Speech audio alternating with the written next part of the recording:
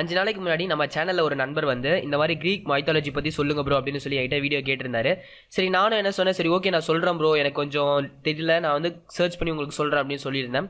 So அவரும் வந்து சரி ஓகே ப்ரோ அப்படின்னு சொல்லியிருந்தாரு. ஸோ அவர் பேர் என்ன அப்படின்னு பார்த்தீங்கன்னா பிரவீன் குமார். ஸோ அதனால் வந்து நான் என்ன பண்ணேன் அப்படின்னு பார்த்தீங்கன்னா, சரி நான் தேடிட்டு இருந்தேன், என்னோட வெப்சைட்டில் தேடினேன், அதே மாதிரி வந்து நான் யூடியூப் சேனல்லையும் தேடினேன். சரியாக வந்து எனக்கு வந்து சரியாக தெரியல அது என்ன அப்படின்னு சொல்லிட்டு ஒரு கான்செப்டே கிடையாது. ஸோ அதுக்கப்புறம் வந்து நான் அவர்கிட்ட சொல்லிட்டு இருந்தேன், ப்ரோ 2 நாளைக்கு முன்னாடி போகிறேன், 4 நாளைக்கு முன்னாடி போகிறேன் அப்படின்னு சொல்லிட்டேன். பட் ஆனால் அவர் வந்து சரி ஓகே நீங்கள் போடுங்க ப்ரோ எப்படி இருந்தாலும் சரி அப்படின்னு சொல்லிட்டு அவர் சொன்னார். சரி நேற்று நான் போடுற மாதிரி இருந்தேன், பட் ஆனால் நேற்று எனக்கு உடம்பு கொஞ்சம் சரியில்லை, அதனால தான் நான் இன்றைக்கி வந்து இந்த வீடியோ உங்களுக்கு நான் போஸ்ட் பண்ணியிருக்கேன். ஸோ இந்த கிரீக் மைத்தாலஜி அப்படின்னு சொல்லும் போதே உங்களுக்கு எல்லாருக்குமே தோணக்கூடிய மனசில் ஒரே ஒரு விஷயம் தான், அது என்ன அப்படின்னு பார்த்தீங்கன்னா Greek God's. So Greek God's அப்படின்றது வந்து நம்ம காட் ஆஃப் வார் வந்து எல்லாரும் பேர் விளையாடிட்டு இருந்தீங்கன்னா கண்டிப்பாக உங்களுக்கு எல்லாருக்குமே தெரிஞ்சிருக்கும். ஏன்னா அந்த காட் ஆஃப் வாரில் தான் வந்து கிரீக் காடை பற்றி அதிகமான எக்ஸ்பிளைன் பண்ணியிருப்பாங்க. ஸோ இந்த கிரீக் காட் அப்படின்ற ஒரு விஷயம் வந்து நம்ம எப்படி வந்து இந்தியாவில் வந்து பிரம்மா விஷ்ணு அப்படின்னு சொல்லி நம்ம கும்பிட்டுட்டு இருக்கோமோ, அதே மாதிரி வந்து கிரீக்கில் இருக்க மக்கள் எல்லாருமே வந்து இந்த கிரீக் காடை தான் வந்து கும்பிடுவாங்க. ஸோ அதுதான் வந்து Greek mythology. So Greek mythology அப்படின்னா ஒன்றுமே கிடையாது, ஜஸ்ட் ஒரு ஸ்டோரிஸ். ஸோ கிரேக்க கதைகள் அப்படின்னு சொல்லி நம்ம சுட்டி டிவிலே நம்ம பார்த்துருப்போம். ஸோ அந்த மாதிரி வந்து ஒரு ஸ்டோரிஸை வந்து மொத்தமாக சேர்த்து கிரீக்கில் கடவுள் எப்படி பிறந்தாங்க, கடவுள் எப்படி வந்தாங்க அப்படின்ற சொல்கிற ஒரு உண்மையான ஒரு சாப்டர் தான் வந்து இந்த கிரீக் மைத்தாலஜி அப்படின்னு சொல்லி சொல்கிறாங்க. இன்றைக்கி நம்ம வீடியோவில் என்ன பார்க்க போகிறோம் அப்படின்னு பார்த்தீங்கன்னா, இந்த கிரீக் மைத்தாலஜியை பற்றி தான் நம்ம இன்றைக்கி பார்க்க போகிறோம். ஸோ அந்த கிரியேஷன் ஸ்டோரியை பார்க்க போகிறோம். பட் ஆனாலும் இந்த ஸ்டோரியை நான் கண்டிப்பாக சொல்லி முடிக்கிறதுக்கு எனக்கு அதிகமான நேரம் கண்டிப்பாக தேவை. ஏன்னா வந்து 20 நிமிஷம் 25 நிமிஷம் வரைக்குமே என்னால் இந்த ஸ்டோரியை சொல்ல முடியும். என்னால் முடிஞ்ச வரைக்கும் இந்த ஸ்டோரியை வந்து நான் உங்களுக்கு சுருக்கி சொல்லியிருக்கேன். ஸோ மறக்காமல் இந்த வீடியோ ஃபுல்லாக பாருங்கள். அதே மாதிரி எங்கள் சேனலுக்கு சப்போர்ட் பண்ணுங்கள். மேலும் உங்களுக்கு இந்த மாதிரி வீடியோ வேணும்னா கீழே உள்ள கமெண்ட் பாக்ஸில் கமெண்ட் பண்ணுங்கள். Let's go into the topic.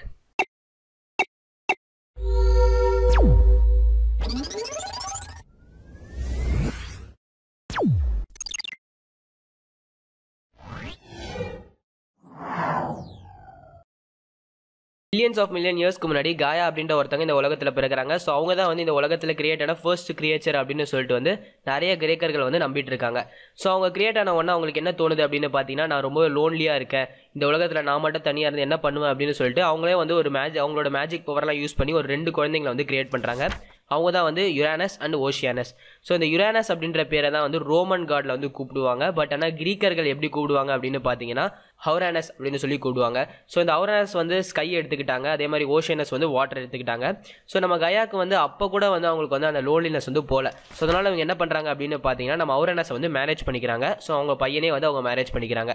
So ஹவுரானஸை manage பண்ணிட்ட உடனே அவங்க என்ன பண்ணுறாங்க அப்படின்னு பார்த்தீங்கன்னா 12 டைட்டன்ஸ், 3 சைக்ளோப்ஸ், அதுக்கப்புறம் 100 ஒன்ஸ் அப்படின்ற 3 குழந்தைங்களை வந்து பெற்றெடுக்கிறாங்க. ஸோ அதுக்கப்புறம் என்ன நடக்குது அப்படின்னு பார்த்தீங்கன்னா, நம்மளோட ஹவுரானஸ்க்கு வந்து அந்த சைக்ளோப்ஸையும் 100 ஒன்ஸையும் வந்து பிடிக்கவே பிடிக்காது. ஏன்னா வந்து அவங்க ரொம்பவே வந்து டர்ட்டியாக இருப்பாங்க, அதே மாதிரி ரொம்பவே அக்லியாக இருப்பாங்க. ஸோ அதனால் நம்ம ஹவுரானஸ் என்ன பண்ணுறாரு அப்படின்னு பார்த்தீங்கன்னா, அவங்கள வந்து டாட்ரஸ் அப்படின்ற ஒரு இடத்துல வந்து போட்டு வச்சிடறாரு. ஸோ டாட்ரஸ் அப்படின்னா என்ன அப்படின்னு பார்த்தீங்கன்னா கேட் ஆஃப் ஹெல். ஸோ அந்த ஹெல்லில் போட்ட வச்சா யாராலுமே வந்து வெளியே வர முடியாது, அவங்க வந்து ஒரு சிறை பிடிக்கப்பட்ட கைதி மாதிரியே வந்து ஆயிடுவாங்க. ஸோ அதனால் வந்து நம்ம ஹவுரானஸ் வந்து நம்மளோட சைக்ளோப்ஸையும் நம்மளோட 100 ஒன்ஸையும் வந்து அதில் போட்டு வச்சிடறாரு. ஸோ அதில் போட்டு வச்சதுக்கப்புறம் என்ன நடக்குது அப்படின்னு பார்த்தீங்கன்னா, காயாக்கு வந்து ரொம்பவே டென்ஷன் ஆகுது. ஏன்னா இது என்னோட பையனே வந்து இவன் போட்டு வச்சிட்டான் அப்படின்னு சொல்லிட்டு அவங்க ரொம்பவே கடுப்பாக வராங்க. ஸோ அதனால் என்ன பண்ணுறாங்க அப்படின்னு பார்த்தீங்கன்னா, அந்த 12 டைட்டன்ஸ் கிட்ட வந்து நம்மளோட காயா போய் சொல்கிறாங்க, இந்த மாதிரி வந்து ஹவுரானஸை யார் வந்து கொல்ல போகிறா, கொன்னீங்கன்னா கண்டிப்பாக உங்களுக்கு வந்து நிறைய ப்ரைஸ்லாம் நான் தருவேன் அப்படின்னு சொல்லிட்டு அவங்க கிட்ட சொல்கிறான். ஸோ அப்படி சொல்லும் பொழுது அவங்களாம் என்ன சொல்கிறாங்க அப்படின்னு பார்த்தீங்கன்னா, ஐயோ எங்களால் முடியாது, ஏன்னா வந்து அவர் வந்து சைக்ளோப்ஸையும் 100 ஒன்ஸையுமே அங்கே போட்டார், எங்களையுமே போட்டுருவார், நாங்களாம் போக மாட்டோம், அவர் ரொம்பவே பவர்ஃபுல் அப்படின்னு சொல்லிட்டு சொல்கிறாங்க. பட் ஆனால் அதில் இருக்க ஒரே ஒரு டைட்டன், கடைசி டைட்டன் குரோனோஸ் அப்படின்ற ஒரு டைட்டன் என்ன சொல்கிறாரு அப்படின்னு பார்த்தீங்கன்னா, நான் கொல்றேமா அப்படின்னு சொல்லிட்டு வந்து அவங்க கிட்ட சொல்கிறாங்க. ஸோ நம்ம காயா என்ன பண்ணுறாங்க அப்படின்னு பார்த்தீங்கன்னா, சரி ஓகேப்பா அப்படின்னு சொல்லிட்டு அவங்க கையில் வந்து ஒரு வெப்பனை கொடுக்குறாங்க. ஸோ அந்த வெப்பனை வச்சு தான் நீ வந்து ஹவுரானஸ் வந்து கொல்ல முடியும் அப்படின்னு சொல்லிட்டு அந்த வெப்பனை வந்து நம்மளோட குரோனோஸ் கிட்ட வந்து காயா வந்து கொடுக்குறாங்க. அப்படி கொடுத்ததுக்கு அப்புறம் என்ன நடக்குது அப்படின்னு பார்த்தீங்கன்னா, ஒரு பார்ட்டியை வந்து கண்டக்ட் பண்ணுறாங்க அந்த இடத்துல. ஸோ அந்த பார்ட்டியில் பார்த்தீங்கன்னா நம்ம ஹவுரானஸ் தான் வந்து சீஃப் கெஸ்ட்டாக இருக்கிறாரு. ஸோ நம்ம ஹவுரானஸ் தான் வந்து அந்த பார்ட்டியை வந்து கண்டக்ட் பண்ணுற மாதிரி, அவர் தான் வந்து அந்த பார்ட்டிக்கும் சீஃப் கெஸ்ட் மாதிரி. ஸோ அப்படி இருக்கும்பொழுது என்ன நடக்குது அப்படின்னு பார்த்தீங்கன்னா, நம்மளோட காயா வந்து மார்டல் ஃபார்முக்கு மாறி ஹவுரானஸ் கிட்ட போகிறாங்க. ஸோ மார்டல் ஃபார்ம் அப்படின்னா என்ன அப்படின்னு பார்த்தீங்கன்னா, மார்டல் ஃபார்ம் அப்படின்றது வந்து நம்ம தான். ஸோ மனிதர்கள் தான் வந்து ஈஸியாக வந்து இறக்க முடியும். ஸோ அதுதான் வந்து mortal form. So immortal form அப்படின்றது வந்து அவங்களுக்கு இறப்பே கிடையாது, சாகா வரம் பெற்றவங்க.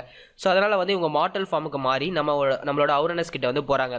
ஸோ போயிட்டு வந்து அவங்க என்ன பண்ணுறாங்க அப்படின்னு பார்த்தீங்கன்னா, எனக்கு வந்து குழந்தை வேணும் அப்படின்னு சொல்லிட்டு நம்ம ஹவுரானஸ் கிட்ட கேட்கும்பொழுது நம்ம ஹவுரானஸும் சரி ஓகே நம்ம இவங்களுக்கு குழந்தை தருவோம் அப்படின்னு சொல்லிட்டு என்ன பண்ணுறாரு அப்படின்னு பார்த்தீங்கன்னா, அவரும் வந்து மார்டல் ஃபார்முக்கு மாறுறாரு.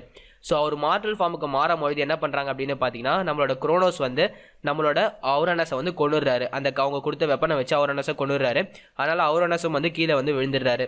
ஸோ அதுக்கப்புறம் என்ன நடக்குது அப்படின்னு பார்த்தீங்கன்னா அவரோட சோலை எடுத்துகிட்டு வந்து அவங்க வந்து அந்த எல்லை வந்து போட்டுடுறாங்க. ஸோ அந்த சோலை எடுத்துகிட்டு வந்து எல்லை போட்டதுக்கப்புறம் வந்து அவர் என்ன பண்ணுறாருன்னு பார்த்தீங்கன்னா ரொம்பவே ஜாலியாக இருக்காரு. அதே மாதிரி ரொம்பவே தலகணத்தில் வந்து ஆடிட்டு இருக்காரு நம்மளோட குரோனோஸ்.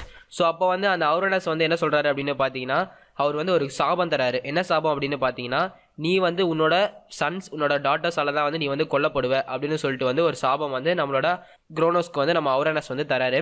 ஸோ நம்ம அவுரானஸும் என்ன பண்ணுறாரு அப்படின்னு பார்த்தீங்கன்னா அந்த எல்லுக்கு போயிடுறாரு. நம்ம குரோனோஸ் வந்து அந்த இடத்துக்கே வந்து ராஜா ஆயிடுறாரு. ஸோ ராஜா ஆனதுக்கப்புறம் வந்து அவனுக்கு தலகணம் ஜாஸ்தியாகிடுது. அதே மாதிரி நம்ம காயா அவங்க அம்மா கிட்ட செஞ்சு கொடுத்த சத்தியத்தையும் வந்து அவன் வந்து காப்பாற்றவே இல்லை. என்ன சத்தியம் அப்படின்னு பார்த்தீங்கன்னா சைக்ளோப்ஸையும் 101 வந்து நான் வந்து அந்த பிரிசன்லேருந்து நான் விடுவிக்கிறேன் அப்படின்னு சொன்னவரும் அதுக்கப்புறம் வந்து அவர் அந்த தலகணத்தினால வந்து அவர் விடுவிக்கவே இல்லை. ஸோ அதுக்கப்புறம் என்ன நடந்தது, அதுக்கப்புறம் வந்து அந்த விடுவிச்சாங்களா இல்லை அதுக்கப்புறம் அவங்க விடுவிக்கலையா, இல்லைனா வந்து அதுக்கப்புறம் என்ன நடக்கும் அப்படின்றத நம்ம வரும் கதைகளில் பார்ப்போம். ஸோ கண்டிப்பாக இந்த வீடியோ பிடிச்சிருந்தா லைக் பண்ணுங்கள். இந்த வீடியோ சம்மந்தமான கேள்விகளை கமெண்ட் பாக்ஸில் கமெண்ட் பண்ணுங்கள். எங்களோட சேனலை சப்ஸ்கிரைப் பண்ணுங்கள். பக்கத்தில் உள்ள பெல் பட்டனையும் ப்ரெஸ் பண்ணிக்கோங்க. நாங்கள் போடுற அப்டேட்ஸ் உங்களுக்கு உடனுக்குடன் வந்தடையும். இத்துடன் உங்களிடம் விடைபெறுகிறேன். மேலும் வேறொரு நல்ல வீடியோவுடன் உங்களை சந்திக்கிறேன். நன்றி, வணக்கம்.